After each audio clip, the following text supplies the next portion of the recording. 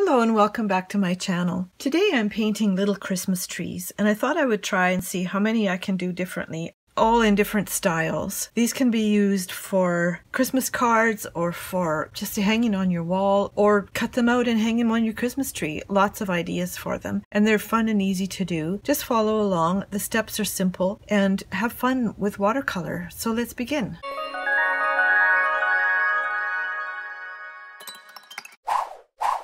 To start with, I'm using basically a triangle shape for all of these because it's an easy shape to deal with, and we all know what that looks like.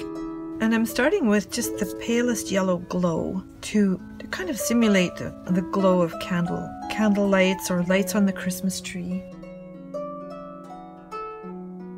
So as you can see, you can hardly see this, and then I'm going around the edge with water so that it has just a completely soft edge. While that's drying, on this one I don't care whether the paint runs, so I'm just going to drop in some spots and streaks like this with this yellow green.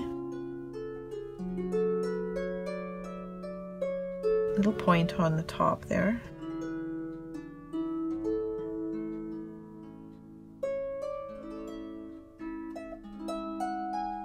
Just let it move. For the second tree, I'm doing something completely different, and the color I'm using is a Prussian blue. So we're going with really different colors this time. And again, starting with just kind of abstract streaks. As you can tell, this is really totally easy to do.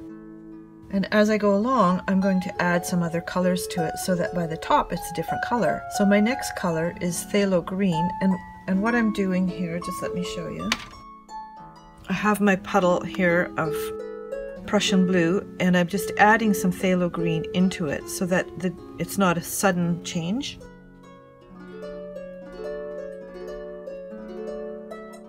And then just running those colors together. The idea is not to let it get too dry. And now I'm going to do that again, adding more phthalo green.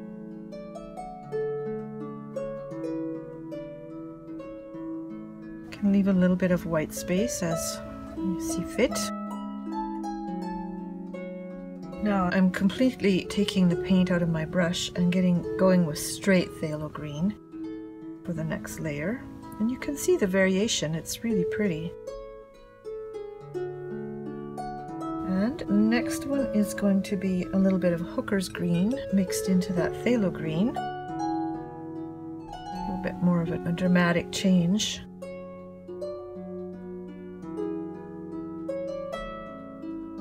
Now I'm adding some paler green. This one is yellow green mixed into the other colors. Cleaning out my brush, picking up straight yellow green and mixing it. Look how it mixes on the paper. Just getting smaller as we go towards the top. So a lot of this color has already mixed in, no big deal. And there's no right or wrong way to do this, so you just do whatever works. Now I'm adding again straight yellow green to take just to the top there. Little sprigs out there. I think I need just a little bit more width along here. Going back and picking up some of those colors. Now you can see how this is bleeding into here because it's wetter than what went before it. So one way to deal with that is just to hold it up so that the water flows that way instead of this way. And my table is slanted, so it's normally going to flow this way, even however slowly. Now I've taken all the water out of my brush and I'm going to soak it up so the brush will absorb it. So we'll just pick that up because I want the top of the tree to be quite light. I don't want too much of it to blend backwards. And now all we have to do is let it dry. For my third tree, I'm going to go even more dramatic with the colors, and I'm going to use some purples rising up. I'm starting at the bottom again, and I'm going to use some purples, and instead of doing branch shapes, I'm just going to go like this. And then I want to add more blue.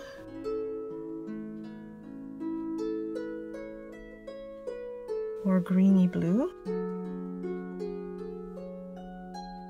This is a very abstract look, and that was my goal. And a lighter blue. I don't have it quite in the center here, but that's okay. You can always cut your paper afterwards. And then what will we put in here? Russian blue? No, a little bit of turquoise blue.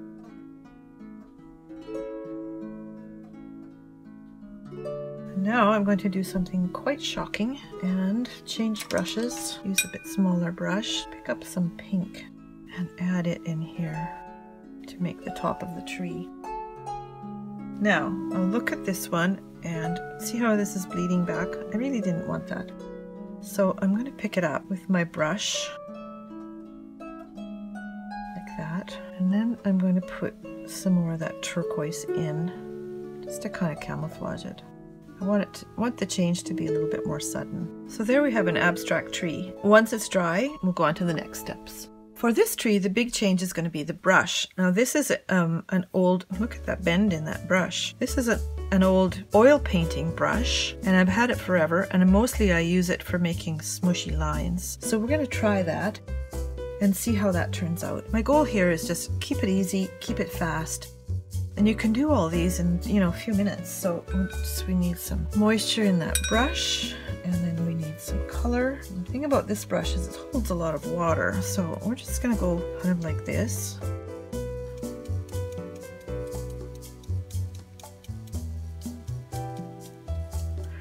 Turning the brush a little bit so that the pattern of dampness changes.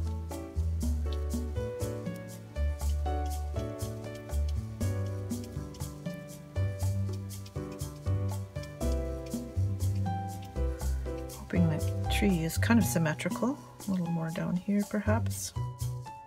There, see how easy that was? Now you could just leave it like that, but when it's dry I'm going to add some more things. So let's move on. Now for this one we're going to start with something sort of a different method. So I'm using Madder Lake Light. That doesn't make sense. Okay, first I'm going to just sketch a little bit so that I don't go too off the rails here. So here's the top of our tree. And I'm just going to make some dots here resembling the shape. I'm going to make it a slightly different shape of tree as well. Like that. And now I'm adding some ornaments, and I'm going to do red balls. These are simple, so simple to make. You just do a circle, fill it in, all but a little white spot. The white spot represents a reflection, which indicates that the thing is round. Basically it tells the eye what to see, how to see it. They don't even have to be particularly perfectly round. This one's a little bit lumpy, and so what?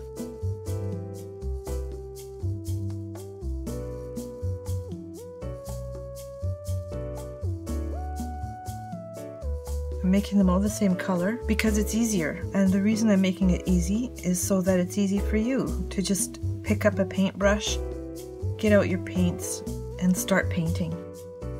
These are just some really fun ideas for you to try. You can create all your Christmas cards in an afternoon, or if you want to use them as tags on gifts or whatever, it's all good. I have a friend who told me recently that when she sees me paint, it's like I could never do that. And I really hope that you don't feel that way, because I'm trying to keep things so simple. And this is actually how I like to paint. I like to paint really simple things. I've done a lot of other more complicated stuff, no question about that, and I enjoy it just as much, but for these videos, the idea is keep it simple. Now, I think I need one more over here, and one more in here. The more I add, the more it seems to be lopsided, but that doesn't matter, because when you add the branches, it evens everything out. So for this one, now that it's dry, I'm just going to go over it with water. Just keep it a little bit contained. And then I'm going to add some more color in different paints here. Let's try some of these. So we've got some different shades. I love the way it bleeds. Even running down the side is kind of cute. Although it's really quite wet over here. I don't want too much wetness there.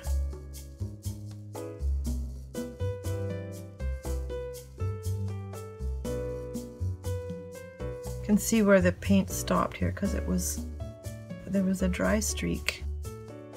Also, I don't really want that to run down the side, only on one side. So I'm going to pick it up, and by taking the moisture out of my brush, see how it'll soak it up as we go by. Now I'll just let that dry again, and then I'll decide what to do next.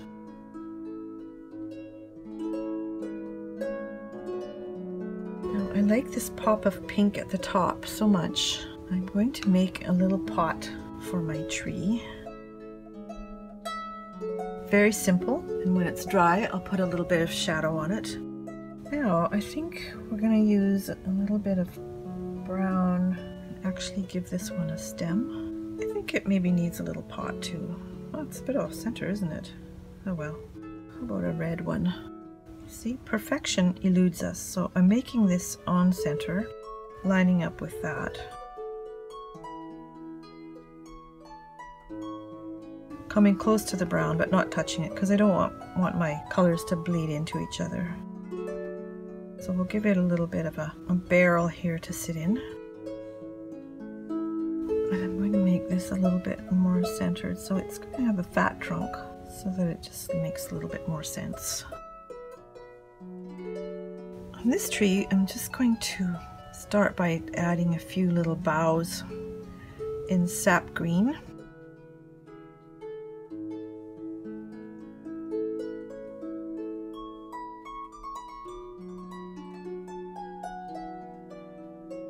Notice how this one has so much water in it. I'm going to take the water out of my brush and soak some of that up, because I don't want it to stand out so much.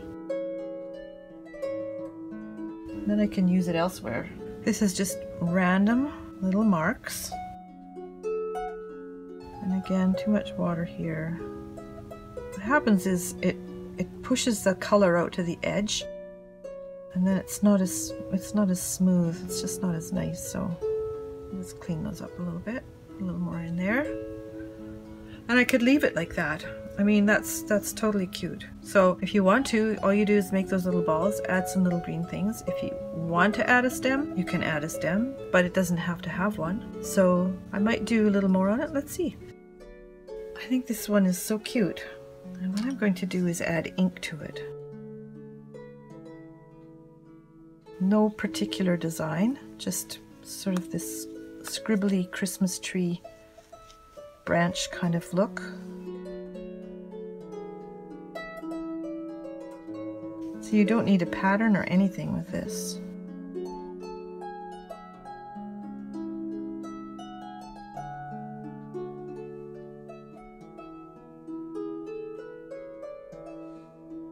My purple is so dark that you can almost not see the black.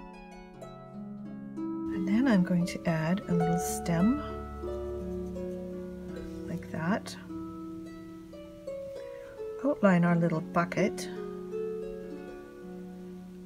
and put in some slats because it's cute. And I'm going to make a star for the top.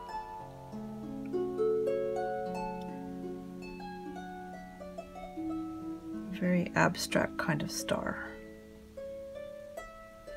There, that is all there is to it. And on this one, I'm just going to put some shading along the side of the pail that it stands in, using just some alizarin crimson, and then going over it with a brush with like nothing in it, basically, just water, so that we can soften those edges a little bit. And that's all you need to do. My telephone rang when I was in the middle of looking after this one. So it didn't turn out exactly how I wanted it to, because I had to stop and listen to a client for a good 20 minutes. Just going to draw this color in. I'm trying not to have any edge here. I find that green clings to a brush more than anything else. So there we have that. Now I want to add some darker green. Let me see, make sure that I have to hold it into the light to make sure that there's no dry patches. Which there were. No dry patches, please. Now my goal here was to add this dark green in spots like this so that it will run a little bit together, but basically so that there's variation in the color. It runs the most when it's the wettest. And now see how it's gone over there. That's okay. It's just, this is the part about watercolor that people say is difficult because it's difficult to control sometimes. It goes off and does its own thing. So I'm just going to add more moisture to that one, so hopefully it'll spread out more. This one is like going off on a tangent totally. And I want to get rid of this line along the side because that wasn't what I was after. Now that this one is dry, I'm going to add some gold accents. And I think I'll go with bright gold. Let's put a little water in this. They're a little bit grainy, so sometimes you got to get them really soupy to make the color come to life. So you can see it on my brush here, and all I'm going to do is make some tiny dots, just in little white spots. Nothing really big and showy.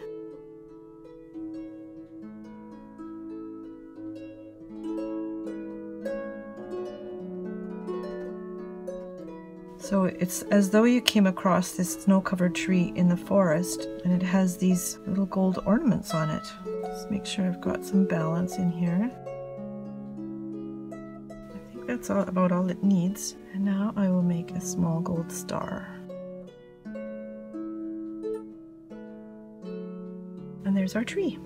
As cute as this is all by itself, I decided I wanted to add some more color to it because the red is so strong. I thought it could really warrant having a deeper green in here. So I'm just going to go in with my Hooker's green, mixed fairly strongly and thickly, and try not to get too much water, which I have just blown. It's too wet, too much wet, and not enough color. So I'm just going to add some little flicks of darker green in here.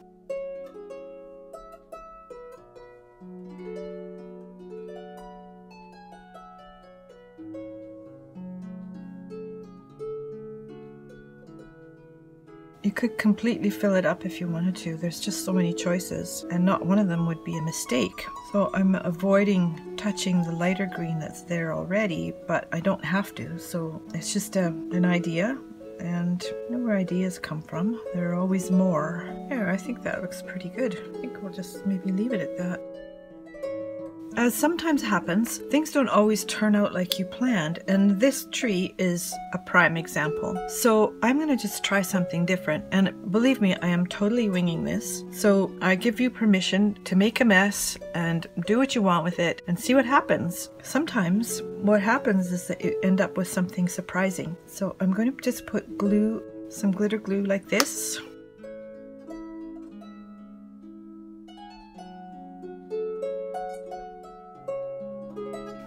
Kind of blobby, but not really sure what to do with it.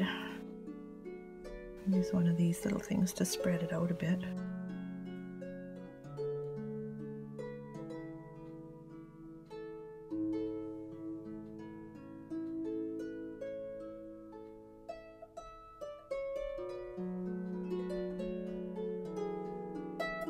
And I'm going to put on some red as well. Just spread it around with this little cosmetic swab. Well, I have to say that looks fairly pathetic. So I'm going to just spread this around and see if that improves it. I mean, glitter can always help, right?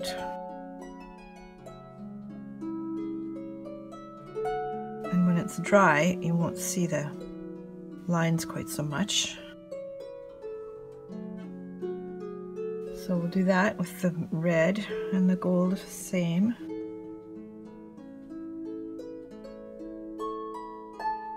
Fill in all the spaces. It's looking better. And now I want to add something that hopefully will resemble a silver star. So we'll start with the blob, and I'm just going to pull it in 5 directions.